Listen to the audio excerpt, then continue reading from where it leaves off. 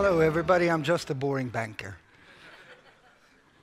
It's me between, my speech is between drinks and the fun that will happen after.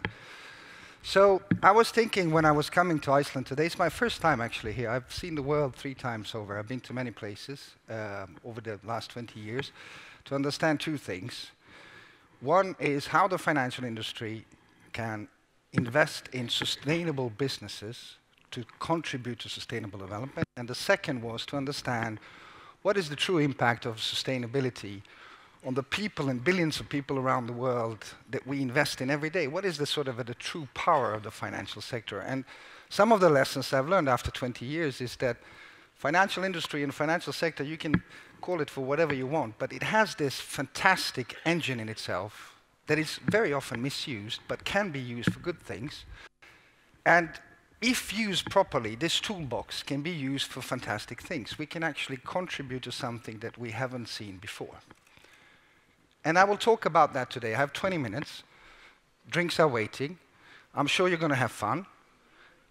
And we can start, before I show you a short film. I did a short film before I came here today because I was sitting with a couple of my colleagues and thinking, so how shall I sort of transform the feeling, what are we really fighting for? And I did a short film. But before I show you the film, I would like 6 people in the audience, randomly, to stand up. Randomly, 6 people. I'm not going to do anything nasty, I promise. Can I see the 6 people? Okay, nobody's daring to stand up. Okay, 1, 2, 3, 4, 5, 6. Great. 6 people in the world own more money than 1 billion people living on this planet. I hope it's you. And I wish you all the best. Please sit down. So I'll show you the film, and then we start talk about something that nobody has talked about today, and that is that the financial system, the economic model that we use, is crap. It's not sustainable, and we need to do something about it. But let's have a look at the film.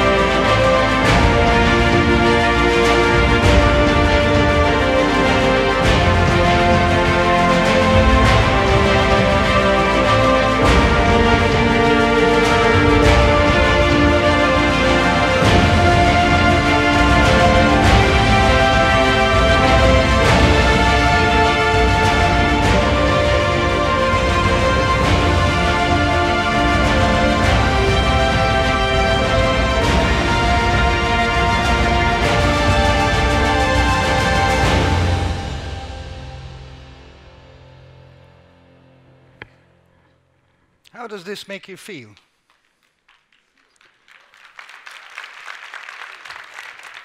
This is the world that we want to prevail, we want to keep, we're going to develop. But the problem is when you see this, you get the goosebumps and all of that. It's all about money. And you get a bit sort of cynical about it. I will explain why. I'll take you around the world in 20 minutes. So we start with Asia. A couple of years ago, I had the privilege to listen to the Chinese Prime Minister in a place called Dalian, border to North Korea. He was standing on a stage like I'm standing today, and he spoke to the people from World Economic Forum, from all over the world, a closed session, and he started his speech by saying, next 100 years, this is what we want. This is the vision, this is the mission, this is where we're going. The guy next to me from Belgium, behind me from France, we were looking at each other and sort of being a bit scared. Next 100 years? When did you hear anybody in Europe talk about next 100 years? Then I went to Africa, and I traveled throughout the East Africa to visit businesses, mining companies, investors, private equity investors, to understand how the sustainability aspects are impacting the way they operate. The roads and the signs on the roads in Eastern Africa are in Chinese. Do you know that? 33% of the world population will be living in two countries, India and China. 1/3 is going to be a lot of numbers. So 1/3 of everybody living in Northern Europe, including Iceland, in 2030 will be over 65 years old. So where do you think the growth, potential development of the company solutions will be taking place? Will it be in Europe, which is old and tired, or in Asia? And what's going to happen in Africa? This is a resource pool we have. Nobody's talking about that, but the Chinese are very smart. They've been doing this for the last 25 years. 70% of all agricultural land in Eastern Africa is bilaterally owned by Chinese government because they need food, because they will grow, they will expand. So what has this to do with us, with the business, with the investments? So I am sorry to say, but you know, the sustainability, and we talk a lot about the climate. I'll explain from financial point, when we look at the climate right now, what are we facing? Imagine that you buy a pair of shoes that are 2 sizes too small, and you try to wear them every day. That is how we're trying to fit the climate into the financial modeling that we have today. We are struggling with the fact that we knew for a number of years that externalities like nature, environment, social issues are not priced into price of the companies, businesses, in gross domestic product calculations and all of these things. And now, when the emperor is not only naked, but it's in the water up to the knees, we are trying to figure out how we're going to fit this. Somebody mentioned the clouds.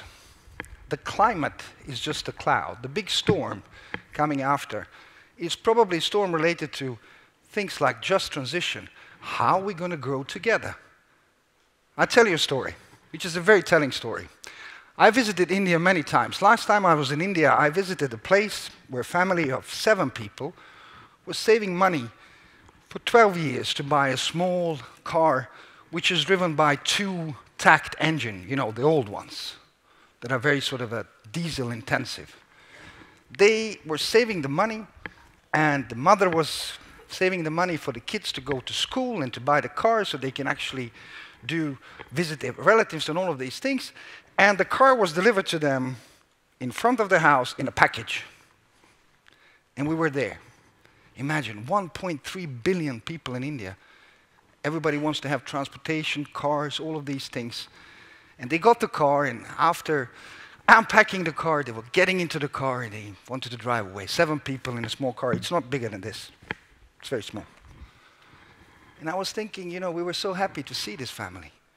And in the same time, in the same moment when we were looking at this, I was thinking, oh my God. Imagine that these people should actually not use these cars, not this technology.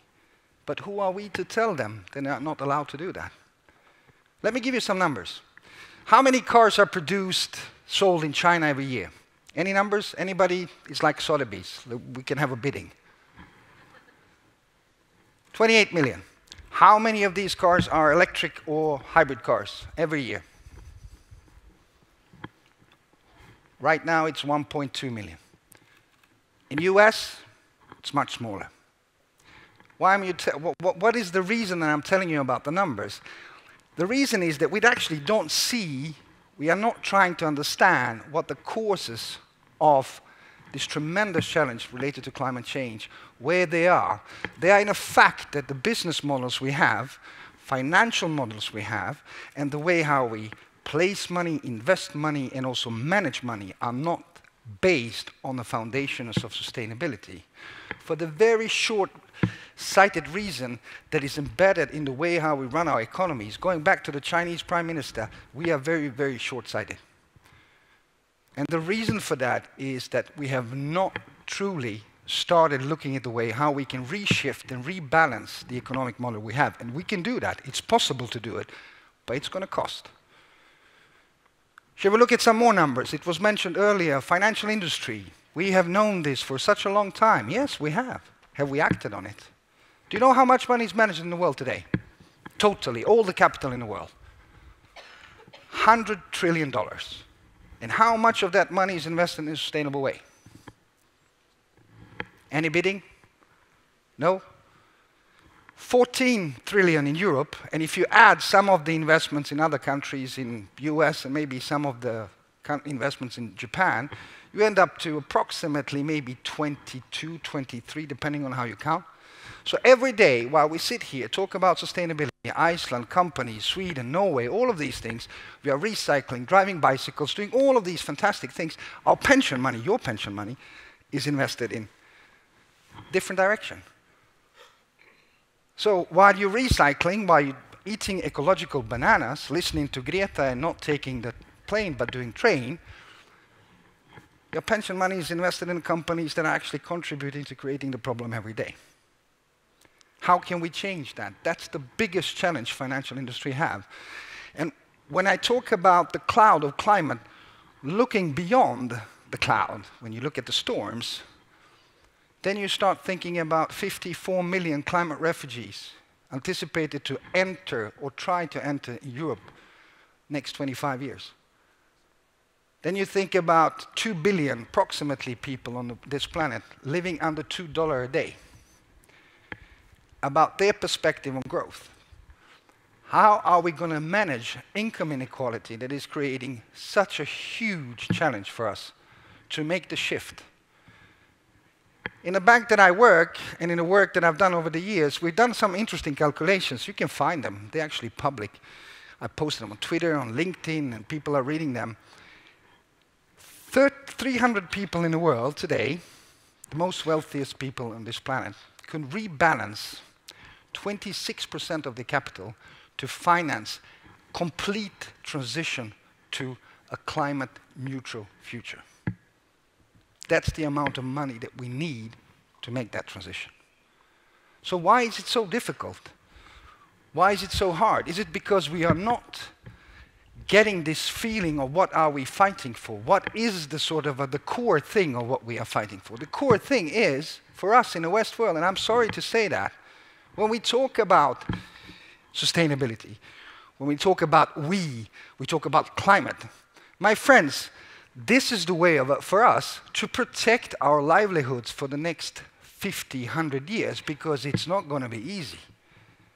Given the growth, we're becoming older, the growth is taking place somewhere else, both when it comes to population and economy, there will be 3 centers of the world that will basically fight with each other for various types of influence, power, and resources. We're going to have US, Americas, Middle Earth, Iran and Russia, and we're going to have Asia.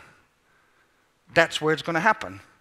So the way how we are going to perceive and pursue this in terms of sustainable investment and sustainable finance, this is the only way for us actually to make that transition possible so we can protect the assets we have, but also protect the growth that we need.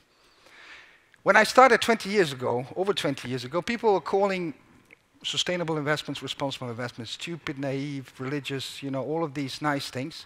But now, today, you can read it on a Bloomberg. The 10 biggest mutual funds in the world that are sustainable have beaten markets last couple of years quite a lot.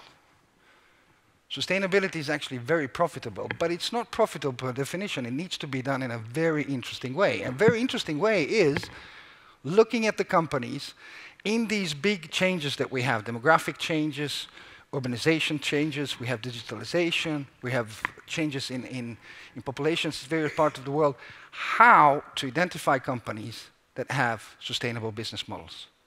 And I'll tell you a short secret. I did a big project last 2 months. I was looking at the way how I, in my work, this is my job is to develop sustainable products for tomorrow. So climate, just transition, how do we find these best companies in the world? And we looked at Europe, 3,000 stock-listed companies. We wanted to invest in most climate-adjusted companies in Europe. the ones that will lead a change, that will transform our economies, that will provide the leadership and give us the money that we need so we can reinvest and create even bigger growth. 3,000 companies, took us 2 months. Quant analysts, normal financial analysts, people looking at all kinds of numbers. Do you know how many companies in Europe we have that are on path to reach Paris target? Come on, we do the bidding again. Anybody up there? No? 117. That's what we have. We haven't looked at the US, in Asia, but in Europe, there are only 117 companies that have a trajectory path to reach Paris target agreements in the way how they emit emissions in their own business. And the pink elephant in the room is the scope 3 emissions, which are the ones that are most interesting for you if you're an investor, because that's where the products and services are. And that data is today not even available. In the cases it's available, it's not verified. It's very difficult for us to use that data in a way how we build our models. So if you look at the way how the sort of a transition from sustainable investments, where does it lead? We have started from the low ground. There's a lot of things that has happened over the last 5, 6 years. I would say over the last 3 years. Basically, everybody's running into this space. Everybody's doing sustainable investments, which is fantastic. This is exactly what we need. You can hear the system cracking. Now we are on our way to crack it. But in order to do that, we really need to develop tools that are truly looking at the corporations from the angle of not only their values, but actually from the value of their products and services. So a company that has great values, but crap product and services is barely sustainable. And if we in Europe have 117, and we are the most developed part of the world when it comes to these kind of data, then you can imagine how it looks in other parts of the world. So the big question is, what is going to happen for the next 5, 6, 10 years? And my sort of a take on that is that the climate, we won't be able to solve many of these things on the climate change. Transition in these industries, you have seen the graphs. It's like saying, you know, I don't know, somebody was showing this very steep graph, you know, from 20, we need to take it down so much to 0. Who's going to take the cost? Who's going to pay the taxes? Which one of us will take that as a sort of, okay, but this is what we need to do, and we can do it together. Of course we can. But I think we need to start re-evaluating the business models in a way that we don't do today. That's the future thing. What's the societal contract of business with the future, with the communities where they operate? Can they deliver their products and services to a greater generation? Are they able to do that? That's the question they need to ask themselves. How can they provide profit and growth over the time that has a benefit to society? These are the questions that CEOs around the world that I meet and I speak, this is something they ask themselves. What is the social value of my enterprise? How do I create the growth that contributes to other things? People are talking about universal basic income, all of these things, because we are in a place in the world where the income disparity and the power struggle has just started. And it's on a level that we can't even sort of grasp that, because we live in a technocratic democracies that have been running over the last 40, 50 years, and now we enter into a completely new stage. We have climate issues, we have symmetric issues related to income disparity, we have many other things, so we need to go back into the looking at the how do we develop current economic model to serve the purpose that is outlined in the film. I'm sure we can do it. We can do it together. But what is really, really important is that we need to start looking at the elephant in the room and start to buy shoes that are the size that we actually need. And not the 2 size shorter that we have today. We can't push climate solutions into economic models that are not sustainable. It doesn't work. Because we are fooling ourselves. So that's something that I strongly believe will change for the next couple of years. In my work, in what I do, I'm trying to find a way all over the world. We are investing listed equity, private equity, 150 billion euros. I'm trying together with my colleagues to look at the business, not only from the angle how they tackle climate change. It is the most imminent threat. But we have to see beyond that. The climate change is a consequence of something. We need to understand how these consequences work. Financial industry, is key in transforming that. Transforming that amount of money that we need for the next 10 years will be crucial to meet the targets that are set in Paris. Do you know one funny thing? I was in Paris and Copenhagen and Katowice and all of these places as observer during the UN negotiations. There's one sector that was never consulted during these negotiations, especially in Paris. And which sector was that? Financial industry. Does financial sector has any CO2 emission targets? Nope. Do we have a globally accepted CO2 emission number, cost? Nope. As long as we don't have that, we need to find a way how to price what is good and also penalize what is not good. Coal, just to give you a thing on coal, we in Europe, I have 8 seconds left, so it's just 8 seconds between the drinks. Coal, yes, in Europe we have decreased the dependency on coal, which is fantastic, good for us, good air, fantastic life quality and all of that. But in China, in Asia, they've increased 80% last 12 years. Why? Because they have access to it. They need to grow. They need to feed their population. This is something that we are sort of forgetting in the equation. We think about we. Yes, it's us, we. Who is we? Talk to the Chinese, Indian, Indonesian business leaders. Talk to them about the growth and the way how that climate change needs to be tackled. You will get a completely different story. And the different circumstances they are in that need to transform their population in order to be able to buy things that we buy today. So, to conclude that, and conclude this short speech about how the things look in the world and the role of the financial industry, I would like you to close your eyes for 30 seconds and think about what is the most important thing in your life.